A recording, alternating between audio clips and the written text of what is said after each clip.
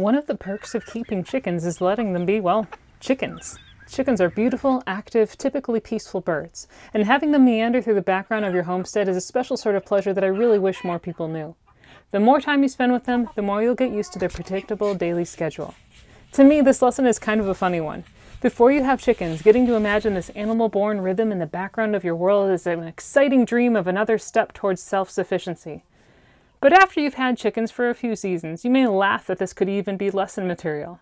So take that as a future encouragement that this animal clock could someday become just an inherent part of the everyday, just like the knowledge and experience you've gained along the way. So that said, let's talk about typical chicken behavior. So like any wild bird, chickens are also controlled by daylight. They are designed to start moving around and looking for food as soon as the sun gives them the ability to see. So as soon as the light starts to fade, that's their cue to find a safe, high spot to roost for the night. Because once chickens have roosted and fallen asleep, they basically turn off. Though they may react with a few sounds if poked or move their head around, they're basically completely prone. So much so that if you have an aggressive rooster or a flighty bird that hates being handled, all you need to do is save your maintenance with them until after dark. They'll be much more like putty in your hands. This is also why they're so vulnerable to predators after dark. When they're off, they don't really even try to get away from a threat. I had a neighbor once lose a bunch of hens because a raccoon just reached through the chicken wire of their coop and grabbed handfuls of chicken meat until he'd eaten his fill. The one inexplicable exception that I have experienced to this predictable on-off with the daylight is my rooster. Maybe my rooster is just a weirdo, but there are occasions where I'll hear him crowing at bizarre hours of the night. Midnight, 2 a.m., 4:30, well before the sun comes up. I'm really not sure what he's trying to accomplish or if that's just how roosters dream, but it's something to keep in mind if you decide to keep the coop close to your bedroom wall. This is the only real instance I know where a chicken makes noise that might annoy the neighbors. If the neighbors are within close hearing distance of your coop, anyway. Now, during the course of the daylight hours, there's two main activities that a busy flock always does. The main goal, of course, is to eat and drink, and as soon as they're out of the coop for the morning, the chickens will be immediately at work scratching the ground for bugs and worms and seeds and circling the water pan. But once they have a nicely full crop in the afternoon, they have time for more leisurely pursuits, such as the all-important preening and dust bathing. I sometimes find my whole flock scratching a hollow in the ground and then having what looks like a communal dust bath with their wings and their legs flailing everywhere. It looks ridiculous. So if your bird's free range, they may scratch bare hollows in the ground to dust bathe. If your goal is to have a perfect lawn, they will take great pains and pleasure in frustrating your efforts. But if you don't mind the occasional bare spot, you can enjoy the funny sight of a bird flopping around on the ground like a little dust storm. Dust baths are important for helping chickens keep their skin in prime condition. The dust helps choke away any lice or mites, and it also helps them cool down in the hottest parts of the summer. And preening their feathers into order is not just vanity. Using the oil from the oil gland at the base of the tail conditions the feathers. Well-conditioned and ordered feathers are signs of a healthy bird, and they help keep her warm and dry. You will become surprisingly adept at speaking chicken after spending a year or so with your birds. These social animals employ more than 30 different specific vocalizations with each other. So here's a handful of the sounds that they make and what they might mean. A content chicken scratching the leaf litter will often quietly mutter to herself.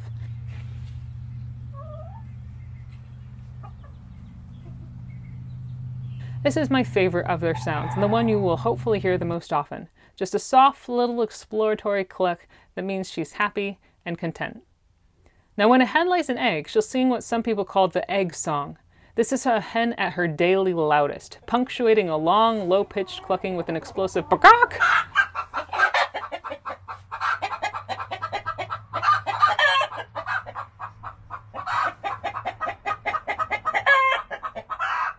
If you also have a rooster, he'll usually join in the song as well. My best guess is that this translates to, "We did it! We have procreated! Long live our genetic line!" or something like that. The hen's alarm call is rather similar to her egg song, but rather than being a joyful declaration of egg laying, it's a serious warning that something bad is close. Usually the top hen and the rooster will give simultaneous alarm calls, and the rest of the flock will be on super flighty high alert. If you hear that bagak and you see all the hens either running away or flying crazy around the coop, something's not right and you should really check it out fast. This sound will alert you to threats like stray dogs marauding the homestead, egg-eating rat snakes among the nesting boxes, or a hawk attack.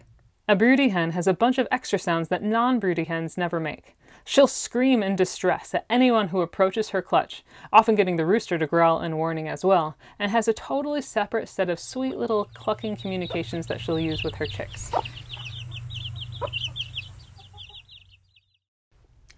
As the self-declared guardian of the flock, a rooster has lots of extra sounds that they use to communicate to the flock as a whole.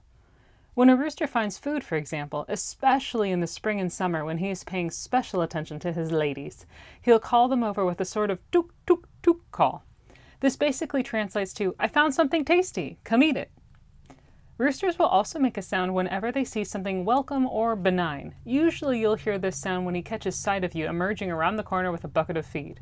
I imagine his chuckling cluck cluck cluck translates to, "Yay, the food thing!" Some roosters also make what sounds, to me anyway, like a dinosaur growl. Your rooster may sound different, but basically this is a sound and a series of communications used to tell the flock, "I don't quite know what that is. Stay on your guard." Next in that warning series is a rooster's attention call.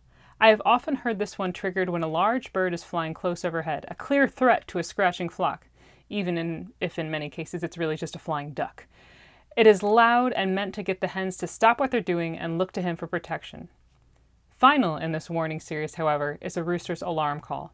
It's lower in pitch, but similar to a hen's alarm call, and this explosive series of bagawks is his most severe cry of "Something bad! Let's get away!" Of course, there's nothing more iconic than the sound of a rooster crowing over a farmyard. Every rooster's crow is individual. Some are long, some are short, some are loud, some are extended. You'll find out when you get your own rooster. He will crow most in the spring and in the summer, and may be essentially silent in the winter. The crow of a rooster means many things, but all of them are the rooster trying to assert himself. When your proud rooster crows, he's saying, "I am loud, I am strong, this is my place, these are my hens, their eggs are my babies," and so on. If your neighbor has a rooster within earshot, he may even have a crow off with your rooster at any point of the day. That they usually can't get to each other to physically spar, they're still declaring their territory, much like a male robin singing at dawn. Even chicks have their own set of specific sounds. Probably the most important two to know as a new chicken keeper are the normal peep and the distress peep. Happy, healthy, warm chicks will run around making bright little cheeping sounds that have a relatively consistent pitch.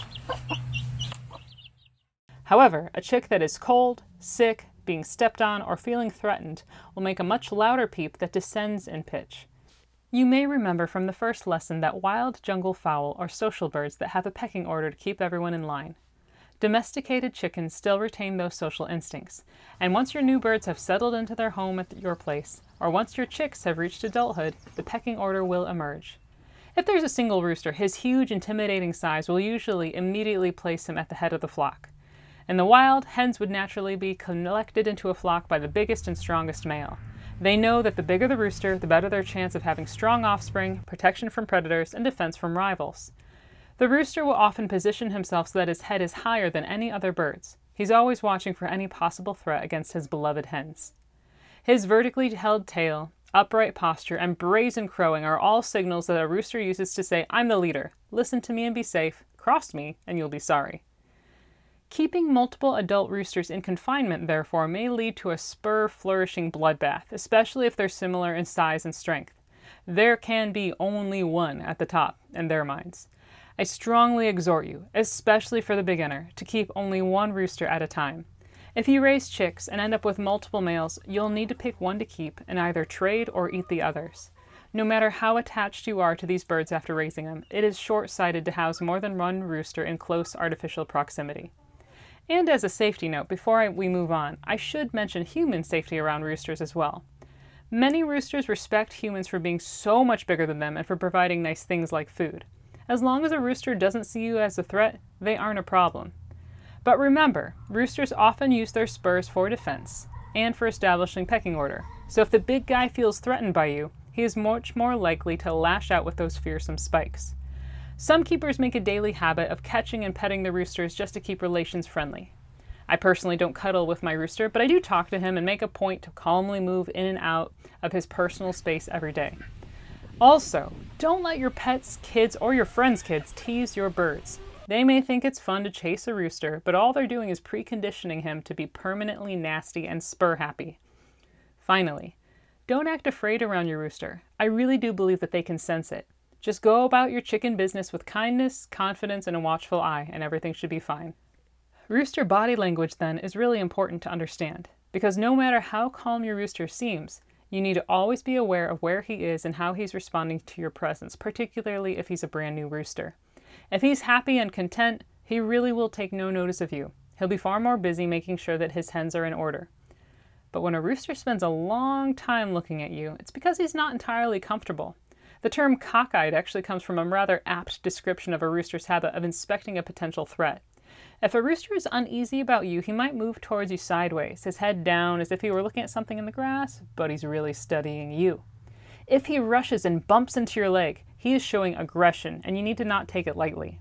If he starts fluffing up his feathers, particularly the long hackle feathers around his neck, then he's getting ready to attack. Now don't get nervous about this. I personally have never even had my rooster get to this point, and you may never see that either.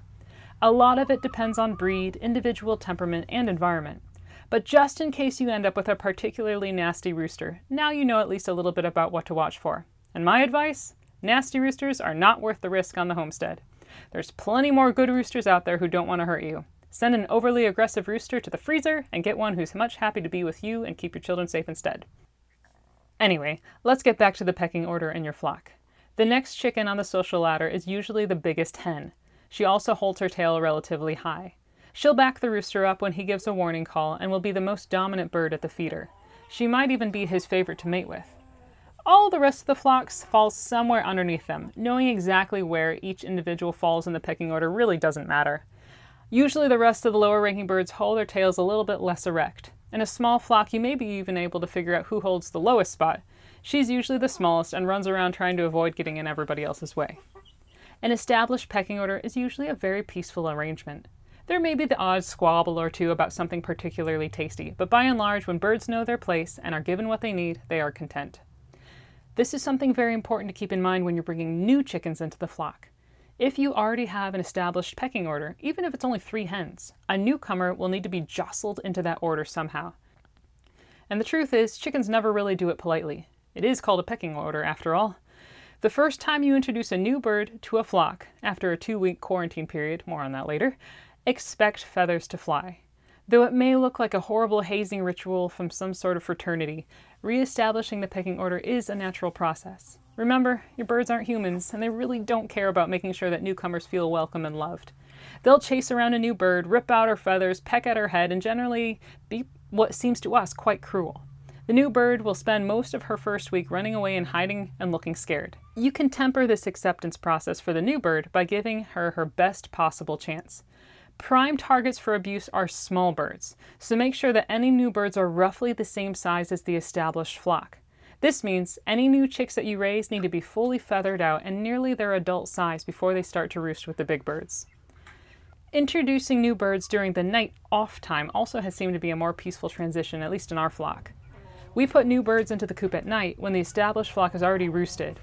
Even though the new ones may crouch confused in the corner for a night or two, the old birds will wake up with these new ones in their coop like they'd always been there, which seems to keep them from ganging up on them immediately. During the transition time, also make sure there are escape places for new birds if they're confined in a closed coop and run. A new bird may spend a lot of time cowering in a bucket or in the corner of the nesting area, but at least it gives them a place to escape the pecking and feather pulling. If there's enough space for all the other birds to still go about their business after administering their punishments, and if the newcomer has a place of refuge in the meantime, the newness will fall off a little bit more smoothly. I also provide 2 separate food and water pans during the transition time. Old birds won't tolerate new ones messing around with their food at first, and in confinement, this may mean that your new birds don't get much to eat at first. In our coop setup, I put food and water in the run, where the old birds are used to it, and also in the coop, where the new birds hide until they're accepted.